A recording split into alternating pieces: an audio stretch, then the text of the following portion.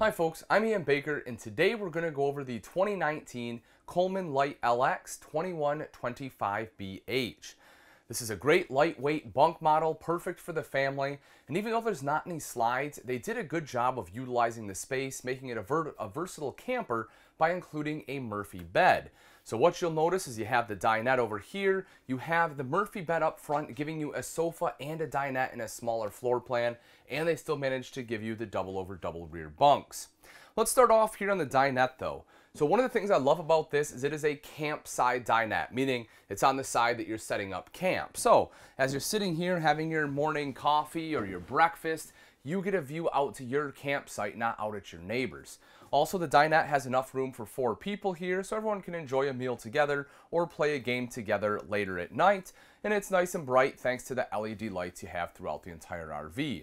This does drop down into a smaller bed as well. You simply remove the legs here from the flanges in the floor as well as in the table. And then this table sits along the rails, take some back cushions, throw them on top. That will create the sleeping space. Now, it's not huge, so an adult will probably have to curl up a little bit, but it does make a great spot for a child. Or if you have a pack and play, you can put the pack and play on top of there as well. That way it elevates it off the ground, gets it out of the way. Right up top, you'll see your multimedia center right up here. This unit does control the speakers. It is also Bluetooth capable. So that way if you want to hook up your smart device, your smartphone, tablet, whatever, it has the ability to do that. Some storage up top, kind of show you that real quick, see what you're working with. And then right over here to this side is where you would mount the TV if you want it. They have a backer right there. You can also see obviously electrical outlet, your cable inlet right here, and then your antenna booster is there as well. Thermostat right back here. Now this only controls the heat. There is a roof mounted AC unit, but the controls for that are on that unit itself. And then right here in the back is that double over double rear bunks. You'll see that they're nice and big, so if you need to fit 2 kids per bunk, you can do that. You have a window on both the top and bottom, LED lights on the top and bottom too. And then right back here in the corner is the bathroom. Come on back, you'll see that it's actually a pretty decent sized bathroom. When you sit down right here, I have enough leg room. My toes do touch the front, but again, it's still plenty of room. It's not like my knees are jammed up at all. I'm pretty wide in the shoulders. I have nothing over here, just a curtain to contend with here, which is obviously not an issue either. So plenty of room here on the foot flush lever toilet. Right next to me is a tub shower. I like having a tub in a bunk model. If you have little ones, you can still give them a bath. I'll step in here to give you an idea of height. So as you see, I'm 6 foot. I struggle a little bit on this one. I do have to bend over a little bit. So if you're a little bit shorter, maybe 5'10", something like that, you can probably stand up straight, but otherwise you probably have to bend down just a little bit. You have a hand wand here as well though to make showering up nice and easy. And honestly, I try not to spend a ton of time in the shower when I'm camping anyway, so you can make do. If you take a look at the countertop, you'll see that it does extend over, which is great. So if you have some extra items you need to put up here, or just set like your curling iron down or something, you have the space in which you can do it. Mirrored medicine cabinet right up top here, so that has storage behind it. You have the sink there, and then a little bit of storage as well as access to plumbing underneath. Now when we take a step out of the bathroom, you'll see right over here, you have this big additional storage area. So this can be kind of a versatile space. You can put kids' clothes in here if you want. You can use it as a linen closet with some of the towels for the bathroom. You can use it as a pantry. Really kind of whatever you need to make work, that space can take care of for you. Dometic fridge freezer combo. You have the stainless steel panels on the front. Taking a look in there, you'll see a cutout for some of your taller items. This one does run off both propane and electric and also has automatic switchover. Moving on to the rest of the kitchen, we'll start up top, kind of work our way down. So you have the microwave with a hood underneath, light and fan on there. A little bit of storage right next to that. When you drop down, you'll see that you have your LED light right under here as well as an electrical outlet. So if you need a place to plug something in the kitchen, you can do that. Window here, double bowl sink. You'll notice that the sink is under-mounted. They're able to do that because you have a solid surface countertop. It's a thermoform countertop on here. And so they're able to undermount that sink. Not only does it give it a better look, but also you can get a sink top cover and kind of make this a flush countertop as well. You'll also see they recessed the 2-burner cooktop, so you can utilize this as prep space. Fold that up and back, doubles as a backsplash, and gives you access to those 2 burners.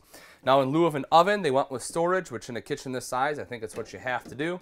You get 2 large full extension drawers, plenty of space for all of your flatware, other utensils, towels, everything you need. And then your direct vent furnace right underneath. We take a look under the sink, you'll see you have some additional storage there for pots and pans or anything else, again, that you need to store in there. And then if we take a look at the very front, so this is kind of a make it or break it for a lot of people, the Murphy bed. I'll show you how it sets up. It's actually pretty easy to set up and tear down. And kind of the basis of it, and as I mentioned, the reason you get a Murphy bed is in a smaller floor plan like this. Normally this would just all be bed. But with the Murphy bed, you get the sofa here, making it a much more livable space during the day. So it is a comfortable jackknife sofa here. You have removable armrests on the side. You know, they're nothing super fancy. It's basically just a cylinder that they wrap some material over, but it works. It does the job. And in the center here, you can drop the center console down, some cup holders there.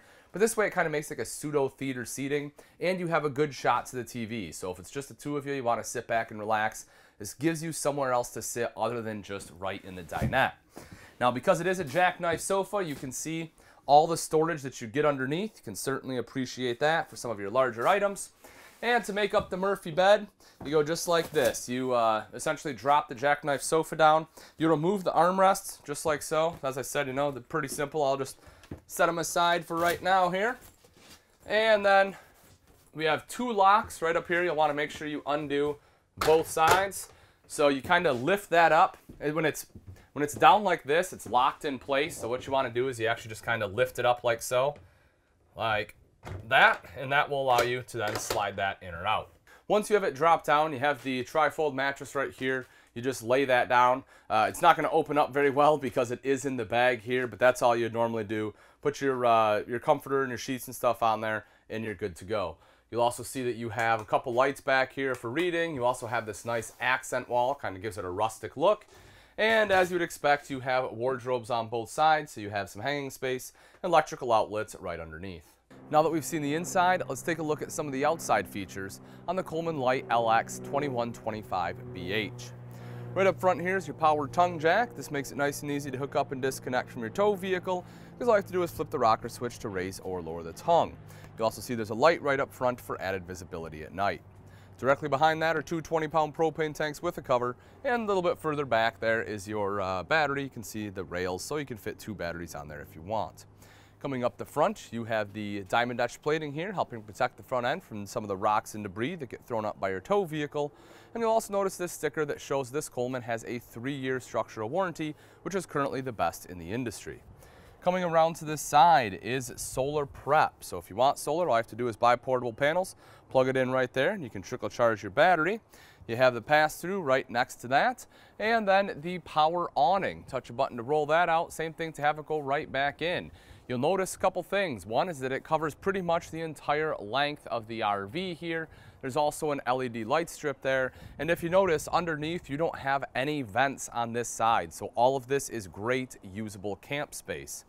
To get into the RV, you have two foldable steps and the grab handle right here for some added control. Right here in the back, you have your dual electrical outlet. And next to that is the outside kitchen. You'll see you have a covered hinge on here, so you don't have a bunch of rust coming down your door. It is magnetic, and you have slam latches. When we open that up, you'll see the RV refrigerator for condiments and beverages. Shelf right up top, perfect for some, plates and cups, things like that. And then you have this pull-out prep surface, as well as the faucet here with the wash basin.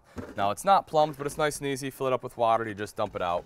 Works pretty well. And that does obviously have hot and cold access. Now, as far as actual cooking, if you take a look right here in the back, you'll see you have a swing arm mount for a grill. So you just swing that out, you can cook right there, and again, you have access to everything else you need. It does have a propane quick connect right underneath here, you can see that. So that's where you'll plug your grill into. The grill is mounted to your square tubular bumper. It does have end caps, so that way you can store your sewer hose in there. Myself, I'd probably store it on the other side, so it's not near my grill, but that's just me.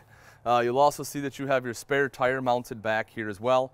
Hopefully you never have to use it, but the great thing about having it here is it's one of the easiest places to get to it. You don't have to get down your hands and knees or underneath the trailer to get to your spare. If you take a look right there at the top center, you'll see this one also has backup camera prep. So if you want a backup camera, having the prep makes it easier to install, meaning that it'll save you money on labor. The off-door side, right down here is the termination. Both your black and gray tank valves are located there. You'll see your city water inlet right up from there. Cable inlet over here to the side. Freshwater inlets will be a little bit more forward, and a little bit further up yet is your 30 amp power cord. All right, folks, that wraps it up. Again, this is the 2019 Coleman Light LX 2125BH. If you're interested in this travel trailer and you'd like price and availability, simply click on the link in the description. Thanks again for watching. I'm Ian Baker. Let's go camping.